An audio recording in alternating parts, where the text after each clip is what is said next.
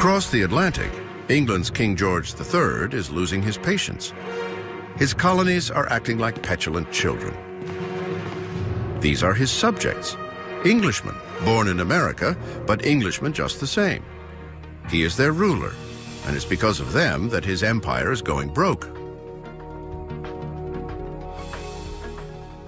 A decade ago, he sent British troops across the ocean to defend the colonies against French settlers and their Indian allies.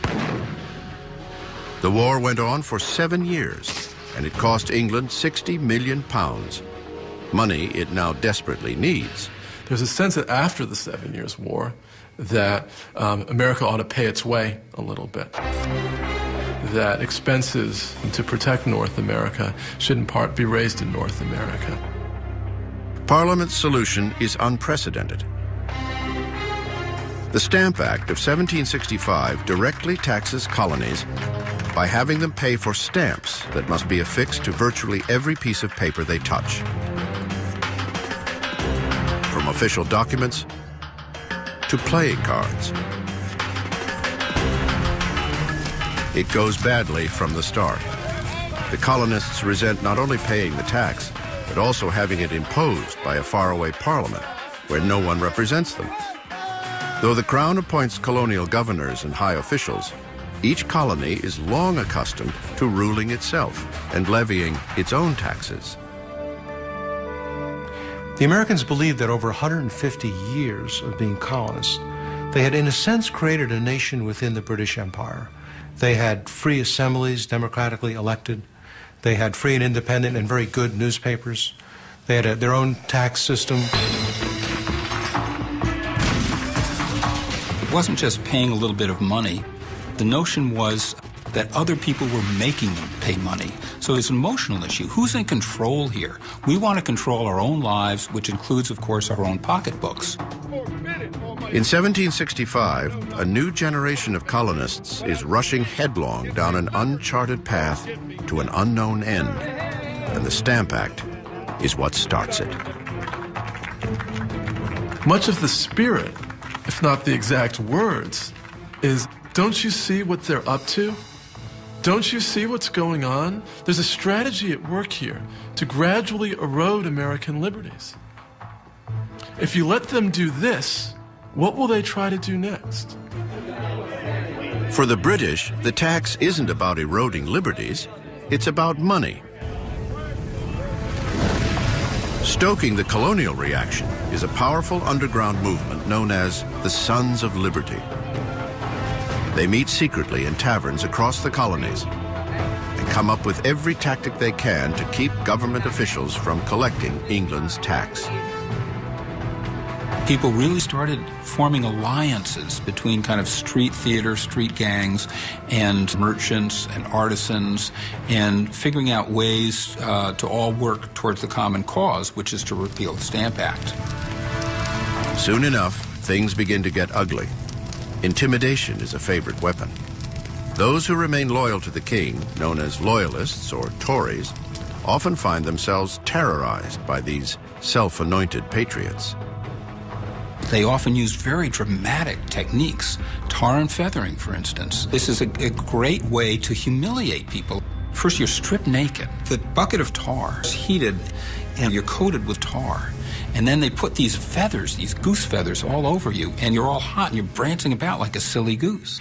After a display like this, how is this person going to publicly oppose the patriot position?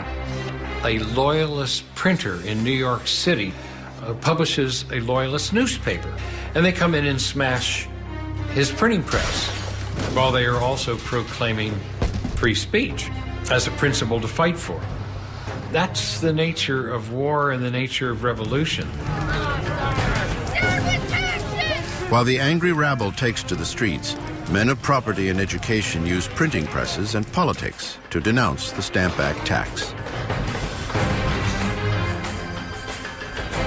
One of the most outspoken is 29-year-old John Adams, a bright, ambitious attorney who brings logic and intellect to this very emotional argument. He drafts anti-tax resolutions for some 40 Massachusetts assemblies. We have always understood it to be a grand and fundamental principle of the English Constitution that no free man should be subject to any tax to which he has not given his own consent. John Adams. Adams has always envisioned great things for himself, and the cause of liberty presents the opportunity of a lifetime. His wife, Abigail, is his trusted confidant and partner in all things, great and small. I think it's hard to overestimate the importance of Abigail Adams. I mean, not only is she more than an equal partner to her husband, but she comes to this contest with really perfectly formed ideas about which she feels passionately. She's an enormous influence on her husband. One day, these two will be counted among the founders of a new nation. For now, John Adams is one of many voices of protest in a Stamp Act rebellion that engulfs all 13 colonies. Down in Virginia, a fiery young legislator named Patrick Henry ups the ante. Resolved, that the inhabitants of this colony are not bound to yield obedience to any law or ordinance designed to impose any taxation whatsoever other than the laws of their own General Assembly. Patrick Henry. In other words, no taxation without representation. Henry's Virginia resolves become a radical touchstone for all the colonies.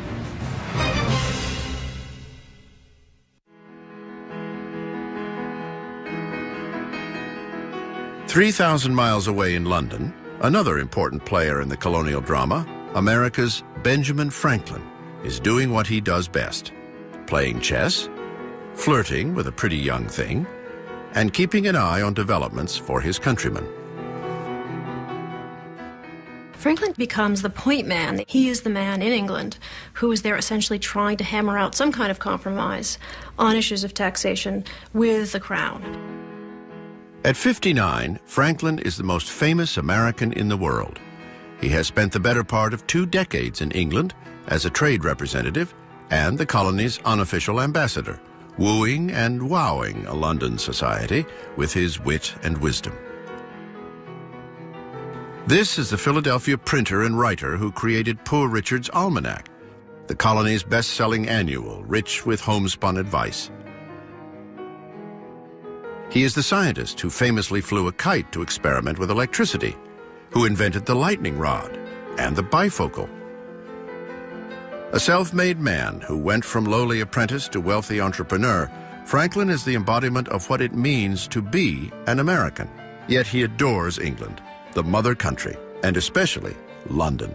He's absolutely in his element. This is where the great center of science is at this point. It's like being in the city as opposed to having been in the country. He's really hit the right group of people. And he's very much, he writes these down as the happiest years of his life. Now the uprising at home has put Franklin at center stage, a place he generally enjoys.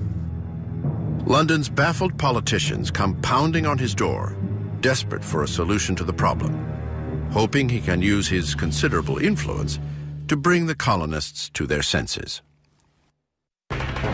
But it's business, not politics, that settles the matter. The decisive blow is the blow to the British pocketbook. North American merchants said, well, okay, while the Stamp Act is in place, we're just not going to trade with you. It's a way of getting merchants in England to say, if this is going to ruin business, then the Stamp Act's got to go. Now England's merchants and bankers are feeling the pinch from the loss of business created by colonial boycotts, and they too start railing against the Stamp Act. The tax crisis has become just too big a headache, and in March 1766, a beleaguered Parliament finally repeals the Stamp Act. Unbelievably, the people of the colonies have forced the world's greatest power to back down. The rebel colonists can celebrate their first sweet taste of victory and of power. But the battles are far from over.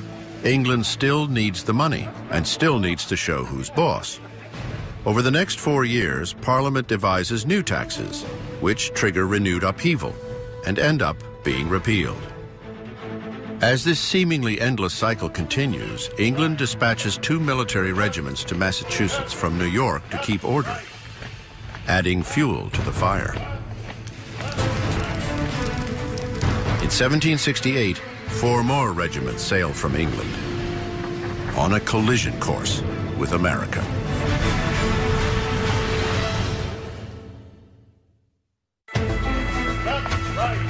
Boston, 1770.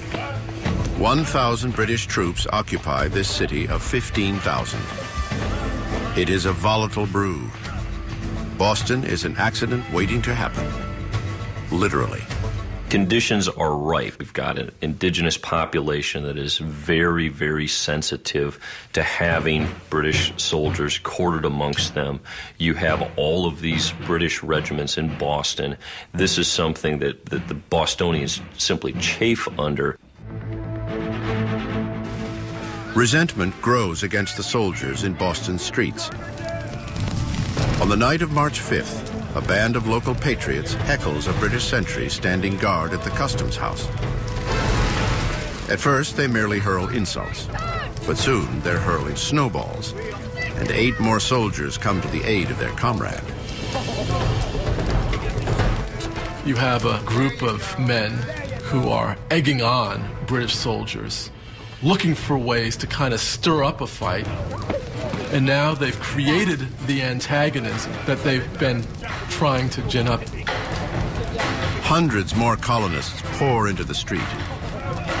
They launch a barrage of ice, oyster shells, and rocks at the soldiers. The guards panic. Their guns go off. And when it's over, 5 civilians lay dead on the frozen street. It was a tragically predictable sort of event. It's one of those situations in which the soldiers that are there to impose order are actually that seed of discontent that's going to produce disorder. Within hours of the deadly shootings, the Patriot spin machine roars into high gear. A tragic accident is recast as a murderous crime against the colonial people in what becomes known as the Boston Massacre.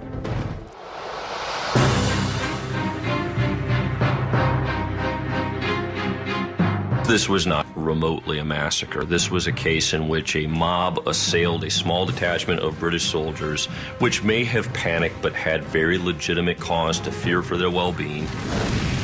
But that's not how it's portrayed to the outside world. A local silversmith and artisan named Paul Revere renders an exaggerated version of the event that makes it look like an unprovoked slaughter by the British soldiers. Boston papers are quick to print and distribute Revere's version.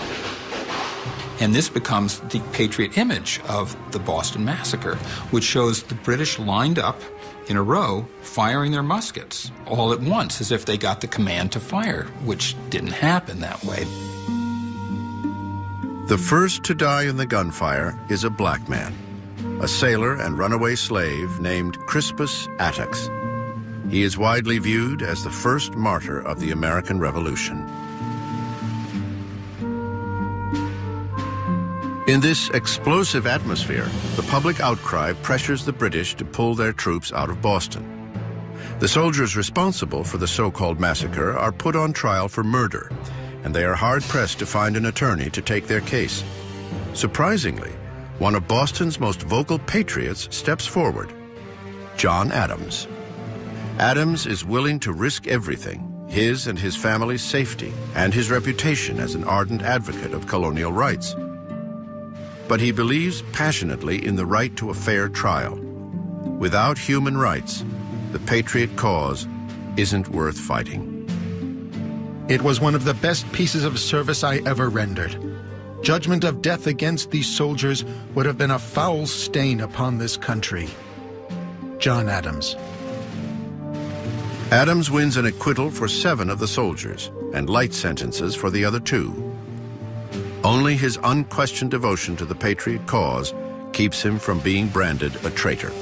The crisis is resolved, for now. Back in England, the colonial rebellion becomes a national preoccupation. Over the next 3 years, Parliament keeps trying to impose its authority with new laws and new taxes. As each new law inflames the rebellion, it ends up getting repealed. Except for one, a tax on tea. The principle involved is that Parliament is sovereign. It can pass laws on whatever it wants. So we're going to just keep this one in place just because, to assert the fact that we can do this. The Tea Act puts only a 3-penny tax per pound on the drink of choice for most Americans. It's hardly a burden, but in the current climate, a 3-penny tax still equals oppression. It's all that militant patriots need to strike another blow against the empire. Feathers and coal dust are their weapons. On December 16th, 1773, the Sons of Liberty enlist 50 men to darken their faces, stick feathers in their hair, and arm themselves with hatchets in a bad impersonation of Mohawk Indians. 5,000 people follow them down to Boston Harbor and watch as they climb aboard a merchant ship loaded with tea from England.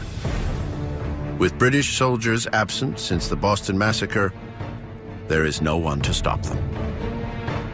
342 crates of tea worth 10,000 British pounds are cast overboard.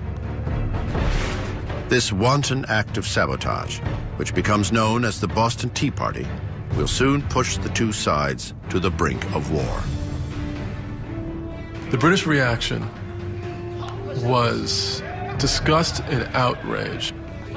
From a British point of view, you had an entire colony running amok. And the British government, after the Tea Act, frankly said, we've had enough. We've had enough with Massachusetts. And we're going to clamp down on them. And we're going to make Massachusetts an example of what happens if you defy the authority of Parliament. At that very same time, the British discover yet another outrage committed by an American, someone they thought they could trust, Benjamin Franklin. Over a year ago, Franklin was passed a stolen packet of confidential letters written to a British official by Massachusetts Governor Thomas Hutchinson. Ever since Stamp Act rioters tore down Hutchinson's house 9 years earlier, he had tried to juggle serving his king with serving his angry fellow citizens. The letters given to Franklin exposed Hutchinson's true loyalist sympathies. There must be an abridgment of what are called English liberties. I wish, for the good of the colony, to see some further restraint of liberty, rather than the connection with the parent state should be broken. Thomas Hutchinson. Franklin sent the incriminating letters to colonial assemblymen in Massachusetts, who had recently made them public as irrefutable proof of Hutchinson's treachery against the Patriot cause. The reaction in the colonies was torrential. Mobs burned Hutchinson's effigy. The press vilified him. By December, when the Patriot Raiders throw the Boston Tea Party, they have destroyed Hutchinson's long career as a public servant. Within 6 months, Thomas Hutchinson will pack up his family and sail to England. The relentless strife that has set American against American will force this man, long devoted to colonial causes, into exile. Heartbroken, he will never again set foot in his beloved homeland.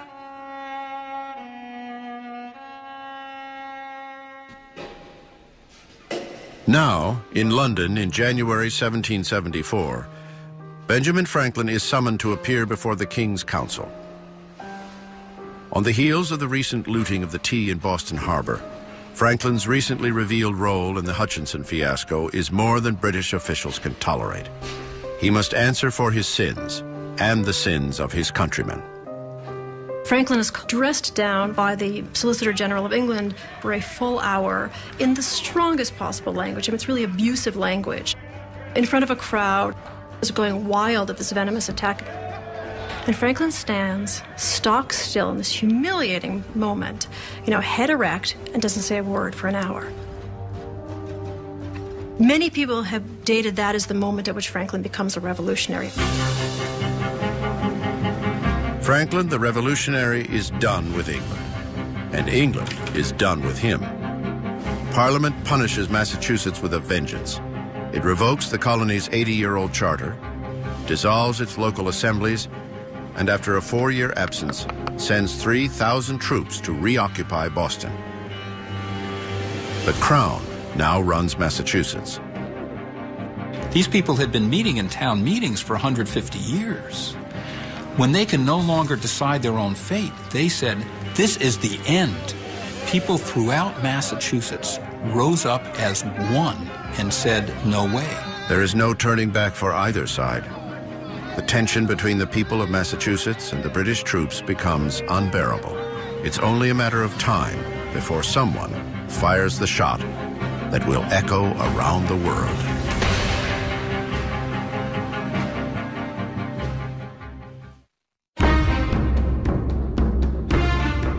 Boston, August 10th, 1774. John Adams is donning a new suit, and if he's not careful, the British will bury him in it. The Patriot leader is heading for a secret meeting in Philadelphia that will change the course of history and could cost him his life. Adams is one of 4 men representing Massachusetts at the First Continental Congress, an unprecedented, and as far as the king is concerned, illegal meeting of delegates from up and down the colonies. 55 delegates of America's best and brightest who gather to come up with a unified strategy to oppose Britain's increasing encroachment on their liberties. If the king had his way, they would all hang for treason. That illustrates how strongly they felt that they must take steps to remove themselves from what they saw as the arbitrary power of the British Crown. Britain has already suspended Massachusetts' constitution and imposed martial law there. The other colonies fear that it's only a matter of time before they all meet the same fate. Even though these colonies have different economic interests, they have different political histories, they have different populations, they recognize that in our relationship with Britain, we have much in common. Not all of these people have met each other. Most have heard about each other. Now they're eager to meet each other, see what's going to happen. People know that there's going to be moderates and not so moderates. And there's already kind of little factions forming. Joining John Adams from Massachusetts is another radical, 37-year-old John Hancock, a wealthy Boston merchant who has been using his considerable fortune to fuel the cause. Pennsylvania has sent a moderate lawyer, John Dickinson, 42, whose widely read essays back in the 60s helped launch the anti-tax movement. From Virginia comes Patrick Henry, the volatile young orator whose Virginia Resolves helped stamp out the Stamp Act.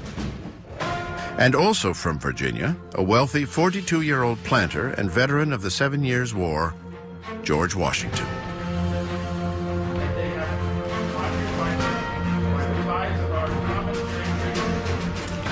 One of the problems is they all thought of themselves as Pennsylvanians, Rhode Islanders, South Carolinians, much more than they thought of themselves as Americans.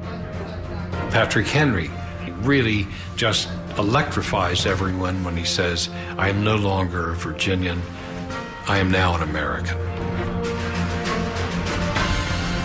John Adams says the trick is to get 13 clocks to strike all at the same time, 13 ships to sail in the same formation. It's not easy. 13 conspirators against the crown. Finally, after 2 months of arguing and pontificating, the Congress adjourns with a unified message for England. Until colonial rights are restored, all 13 colonies will halt all trade with Great Britain. Local militias are to arm and stand in readiness. As one might expect, kings don't do well with ultimatums. No one tells the King of England what to do. The die is now cast. The colonies must either submit or triumph. I do not wish to come to severer measures, but we must not retreat. I trust they will come to submit.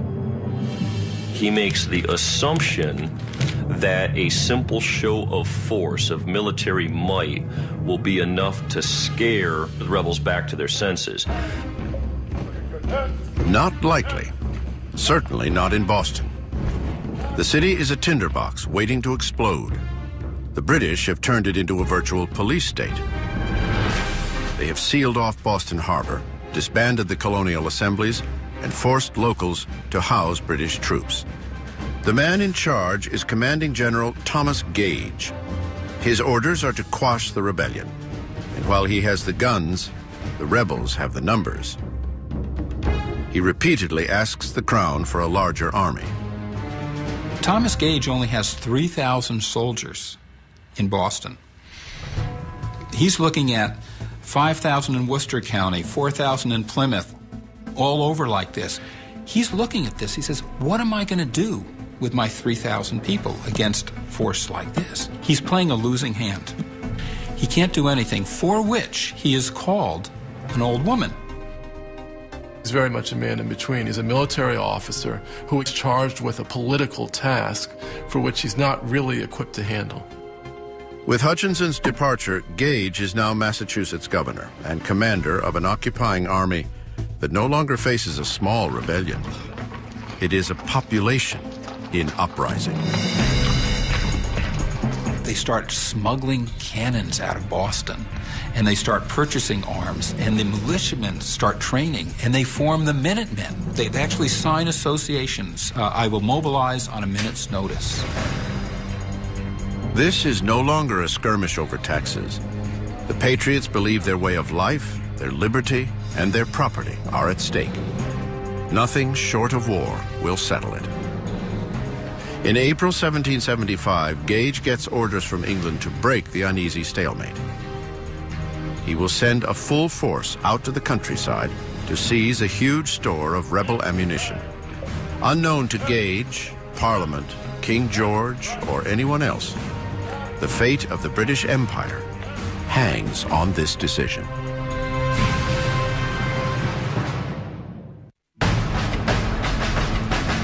April 18th, 1775. British troops are on the march. Colonial militia are arming and stockpiling ammunition for what many fear is an inevitable showdown. British Commander General Thomas Gage has ordered his soldiers to capture a huge hidden store of gunpowder in Concord, a Massachusetts village 20 miles west of Boston. The British detachment that marches out of Boston, roughly 800 soldiers, march out knowing that the countryside is on the verge of armed action. Once Gage sends that mission out, he really has set into motion a chain of events that is beyond his ability to control. The British are indeed coming. The news starts leaking out, and people start mobilizing. They're ready. Out into the countryside to spread the word goes Paul Revere, whose engraving of the Boston Massacre fanned the flames of outrage 5 years earlier. Poems and school books will one day mythologize Revere's midnight ride as if he were the lone heroic messenger. But in fact, he is just one part of a whole system of communication. Paul Revere is one of dozens, then scores, and literally hundreds of messengers going every which way. Bells are ringing, the shots are being fired. So before dawn, hours before dawn, the whole countryside is mobilized and knows what's happening. They arrange a signal. One lantern light in Boston's Old North Church if the British are coming by land, and two if by boat. British troops row to the Cambridge side of the Charles River and wade through reeds and thick marshland to begin their overnight march to Concord. At around 1 in the morning at Lexington, Massachusetts, farmers, blacksmiths, and shopkeepers gather to intercept the British at Lexington Green. 130 civilians, some too old, some too young, most with no formal military experience, stand ready to risk it all against the world's most feared army. These were men who literally felt under attack. And in fact, they were under attack. The British Army were walking out to seize colonial property, and they felt compelled to defend it. 2 a.m. After an hour of waiting, no sign of the British. The night's chill sends many home. Others choose nearby Buckman's Tavern to await another alarm. Most hoping it will never come.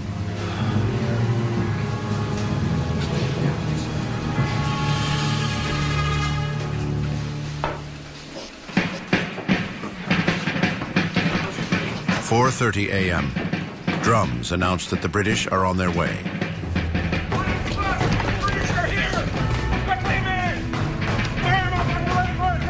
I'm sure the mood on Lexington Green was extremely tense.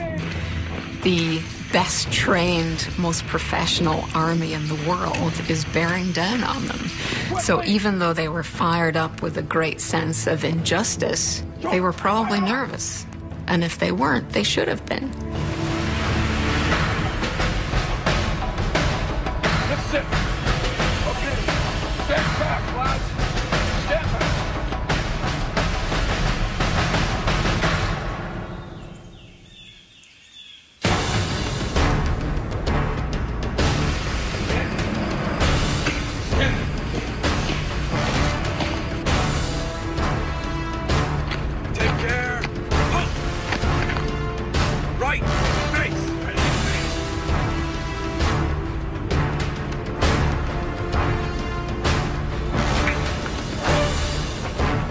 Both sides eye each other suspiciously, both sides not wanting to take a misstep. All of a sudden, a single shot is fired. Nobody knows who fired the shot. After the war and investigations, nobody ever found out. As soon as that shot was fired, both sides commenced firing at will, and the American Revolution was on.